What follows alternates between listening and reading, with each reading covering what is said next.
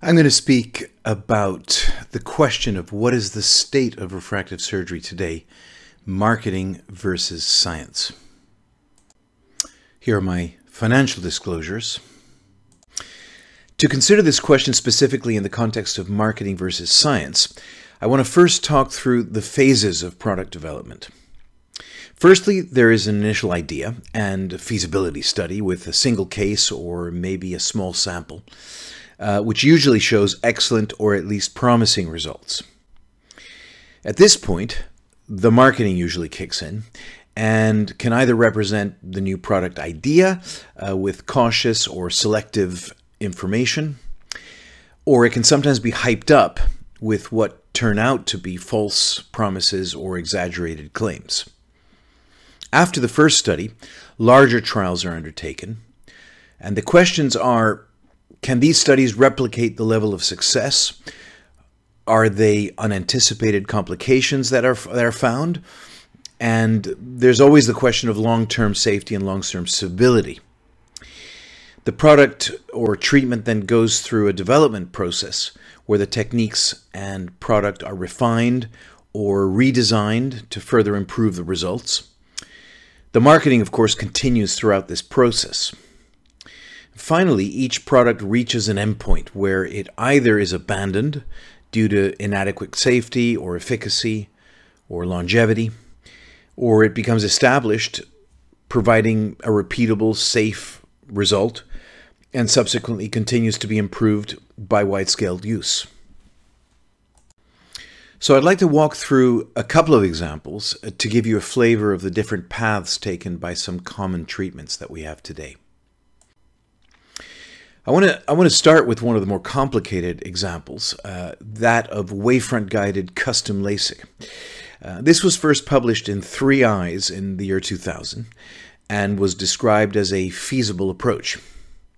The second paper later that year from the same group showed that correction of aberrations was not yet optimal, but it also said that supernatural vision can be achieved. This latter point is what was picked up by the marketing machine, and phrases like "we're going to flatten the wavefront" and "patients will have supervision and they'll be able to see the pixels on their television screen and the televisions will be unpleasant to look at." Further studies continued to find that the correction of aberration was insufficient. A literature review that we did in 2010 of papers reporting outcomes of wavefront-guided treatments in highly aberrated eyes showed that there was only a very modest reduction in spherical aberration of about 30% if you averaged all the studies. So the first area for development was to understand why aberrations were being undercorrected. One area of improvement was the resolution of the aberrometers being used to plan the treatments. In the earliest devices, in many cases, the resolution was so low that it was only possible to make measurements in eyes that hardly had any aberrations. In other words, eyes that had aberrations couldn't really be measured with these low-resolution aberrometers. Another factor that came to light was the importance of centration. By definition, a wavefront-guided treatment is centered on the pupil center, and this is where the wavefront measurement is calculated from. However, in patients with an angle kappa, this has led to many cases of decentration, particularly for hyperopic treatments. The next question was the refractive accuracy. In our study, we found that outcomes were more predictable when using the manifest refraction with the TOSCA highest resolution aberrometer at the time than had we used the wavefront refraction from that aberrometer. But the biggest issue with wavefront-guided treatments is that most patients have very low aberrations to begin with, which are then heavily outweighed by the aberrations that are induced by the treatment. We know that spherical aberration is mostly due to peripheral stromal expansion due to biomechanical changes, not reflection projection errors. And we know therefore that wavefront-guided treatments are basically like sprinkling fairy dust on a cornea in a sea of induced spherical aberration. And so despite all this knowledge and science, the marketing train continues and still continues with this supervision message. So in summary, classical wavefront-guided treatments have been largely abandoned by surgeons who have access to wavefront-optimized treatments. But it's also become established for surgeons who are using older systems without an optimized option, because the base profile of these so-called wavefront-guided treatments give them the aspheric profiles that reduce the induction of spherical aberration. So the second example I want to talk about is topography-guided treatments. Let's remember that this isn't new. The first topography-guided treatments were done in 1998. But the marketing around topography-guided treatments at that time was identified as a therapeutic treatment for cases of decentration or irregular astigmatism. There were no claims of supervision or spherical corneas for everyone with a normal cornea to start with. In the early experience with topography-guided treatments, one of the major issues was the refractive accuracy. This was improved with the second generation of topography-guided algorithms, such as in our MEL 80 publication, where the only refractive outliers really were the cases that we had done topography-guided treatments in transplants. The other area of improvement was in case selection. Topography-guided treatments were highly effective for cases like zone enlargement and recentration of decentrations.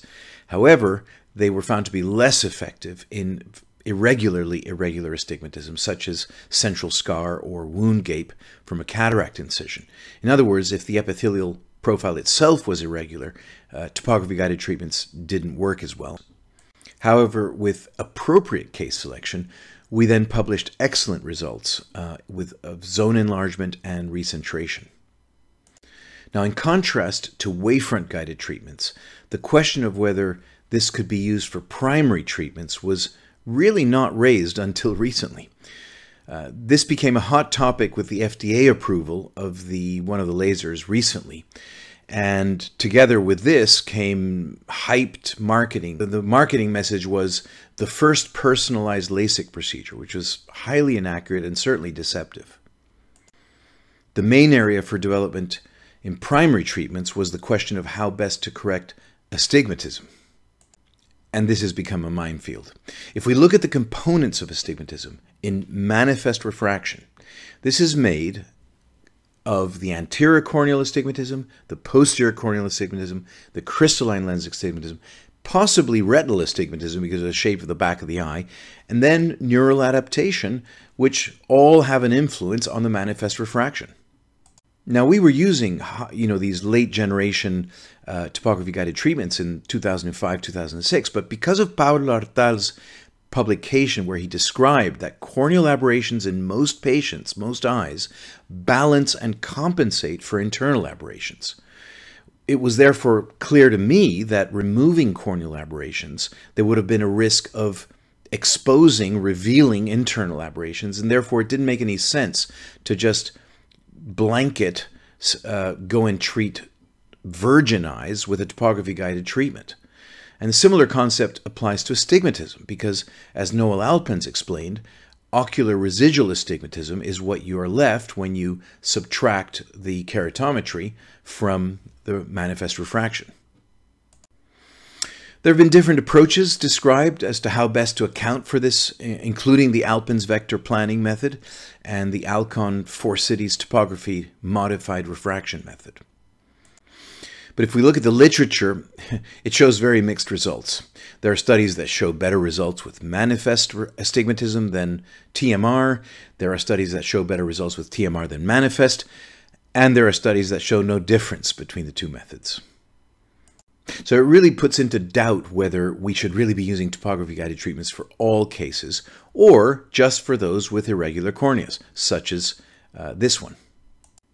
Here's an example of a patient of ours who presented with a complaint of double visioning or ghosting even through their glasses, and you could see inferior steepening, which accounted for the vertical ghosting. Now, obviously, before doing any treatment for this patient, you have to first exclude inferior steepening from keratoconus, which we were able to do, obviously with the pentacam, but confirming it with epithelial thickness data showing thicker epithelium over the inferior steepening zone. A topography-guided treatment in this case achieved excellent regularization of the topography and an increase in contrast sensitivity. So in summary, topography-guided treatment has become an established modality for therapeutic treatments and in primary cases with asymmetric topography, but it has largely been abandoned for use in all virgin eyes. Let's talk about SMILE. For SMILE, which obviously came shortly after FLEX, following the initial studies, there was a cautious rollout to selected users. However, alongside this, there was a big marketing push promoting SMILE as the next generation treatment. It was called the third generation, building on PRK and then LASIK. Now, in the early days of SMILE, SMILE was nowhere near as good at visual recovery as LASIK, and the main work was being done to improve the procedure by optimizing energy, spot spacing, and energy settings to improve the speed of visual recovery and avoid cases with irregular cutting, irregular astigmatism that sometimes occurred due to OBL and crosstalk between the interfaces. With SMILE being a new procedure, a lot of work was also done to design and optimize surgical instruments for interface separation and to refine the surgical technique. There's also been a lot of work in the understanding of different complications in SMILE and how best to manage them, such as developing a cap recovery technique, different methods of identifying lenticule remnants, and a protocol for all possible scenarios associated with suction loss. As mentioned, the original marketing of SMILE was not ideal, as it was aiming to position SMILE as being better than LASIK and PRK.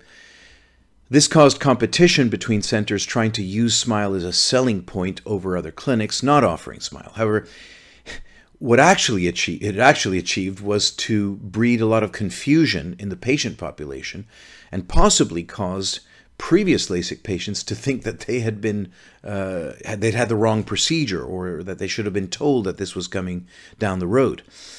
Subsequently, the marketing message around SMILE has actually become a lot more integral, and it is now common, really, to communicate that all procedures have preferential benefits, and that the surgeon is the one who should really determine which one of the procedures is best for any particular patient or any particular eye.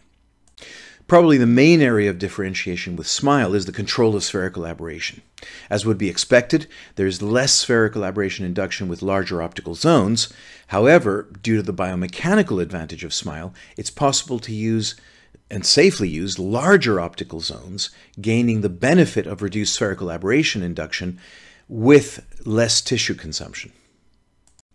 In our study, we found that we could achieve 64% less spherical aberration induction despite 30% more tissue being removed and leaving the cornea 30% stronger on average. So SMILE has now become an established procedure with repeatable safety and results, and there are now other companies following in the footsteps to copy or develop their own versions of SMILE. So I've given you a few examples of these marketing cycles that have been hyperbolic and sometimes abandoned.